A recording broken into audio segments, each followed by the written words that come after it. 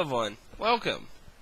Now, today we're doing something a little different from usual. Now, we're gonna talk about something related to this game right here.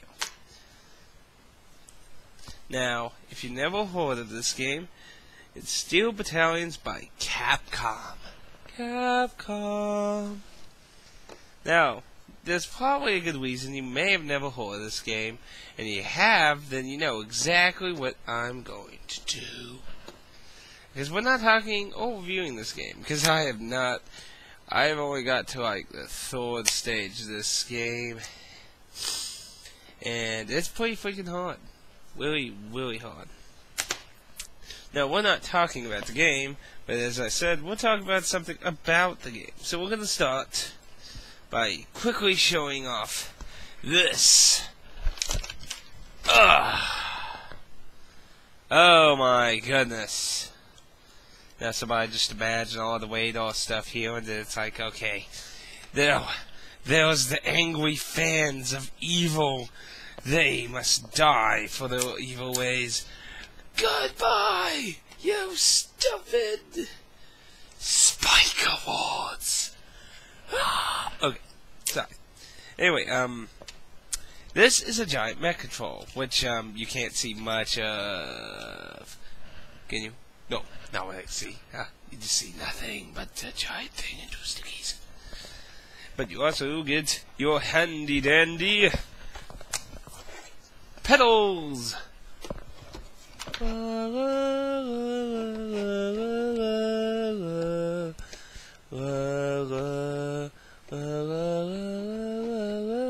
Okay, no Final Fantasy Legends music here, okay?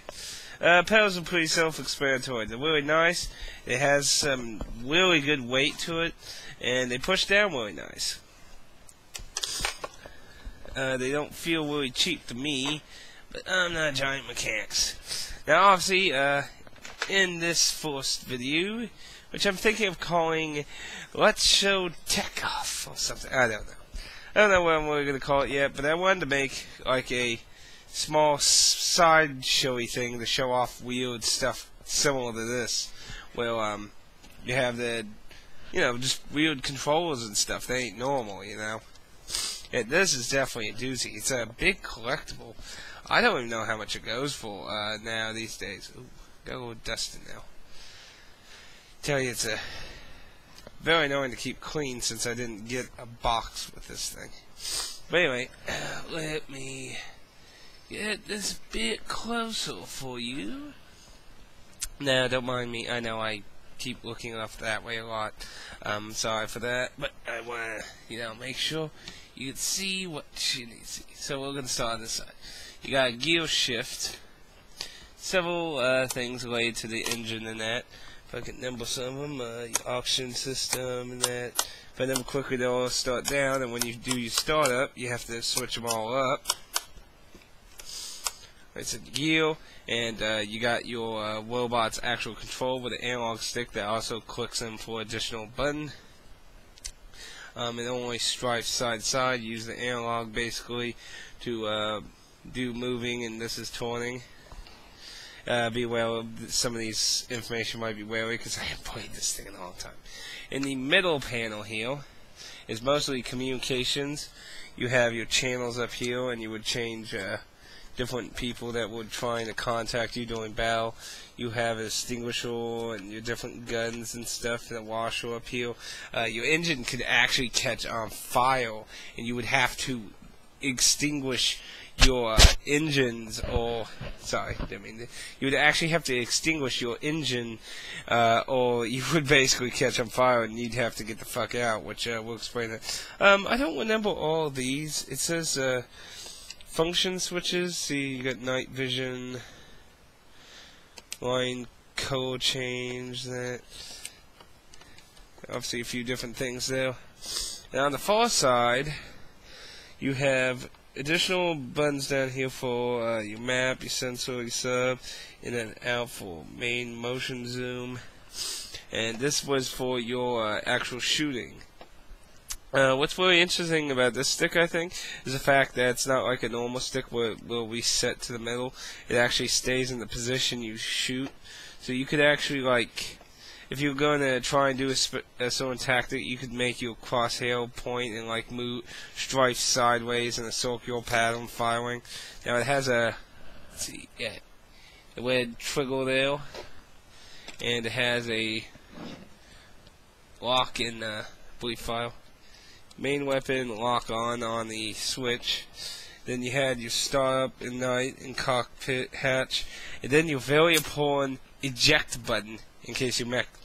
What was notorious about this game was the fact that if you died in it, your time save is destroyed and you have to start all over. So this button is your continue button. You don't hit your continue button, you don't get to continue. You don't get saved. You don't get anything. And that's pretty much the control in a nutshell. It's for the original Xbox, in case you missed the obvious Xbox covering of it. It has a normal hookup, and even like the normal Xbox controls, it has the weird split thing where it comes apart there, and I still don't understand why they do that. That's weird. But I guess it's useful for this thing, but for normal controls, I never even got those. But I don't know how much this thing fetches anymore. But I paid I believe it was $80 for all of it, and I think that was pretty cheap at the time, because I believe because at the time it was basically no one being sold. That I think it was going for like $200, and I don't know the value of these anymore. Like I said, I would think it's probably wearable now, because usually these kind of weird controllers for stuff like this. There was only 2 games that used this, which was the original Steel Battalion and a special online Steel Battalion where you could fight people. And what better to make a online fighter game for a controller that so few people bought. I can't remember how much this thing cost. I think it was like $199 or $299. I don't really remember, to be honest, but it's definitely a very interesting controller, that's for sure. But sadly, I can tell you, if you want my opinion of the game, like right now, I will probably never beat this game, because it is very unmerciful. It's not very merciful. It's pretty evil, really evil, and it has no real tutorial. You would think the book or the game starts out like you're going to get a tutorial, then the base gets an attack, and you jump in your mech, and it's like, okay, is the game... I literally remember sitting there and like, is the game going to tell me anything? And like, starting it up, and then the garage explodes. And the manual doesn't tell you anything really... I mean, it shows, like, you get about... That's about as much as you get about the controller. Woohoo! It's definitely an interesting thing to own, but to actually play, you're not really missing much. But I could definitely understand, like, I don't know how it's going. I remember Capcom said they were going to make a Steel Battalion sequel on the Kinect. I remember Angry Joe made a video saying, like, I want to use this, not that. So it's like, and I can understand, because this thing costs a lot. Even I'm sure it costs a lot now, but it's very interesting. If you have any, and also actually, in case these 3 panels when you got them new, they're connected together. Has a little Allen wrench on the bottom right there, and you can take them apart of that if you had the box, but I just keep it together since I don't.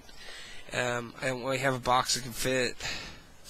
I keep it covered in 2 big bags, so it generally stays clean of dust and that. Because I have no real luck finding a good box for it. But I hope you find the video interesting.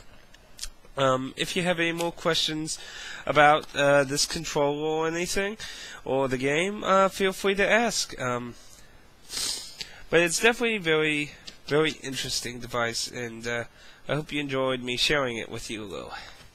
Too bad I'm a horrible driver, so the odds are I would be killing us all if this happened to be really hooked up by some strange force connected like down now, and like everything went on, and then it's like, okay. Anyway, it's time to eject from this episode. So long! You know, my mouse is on the floor, by the way. So, yeah.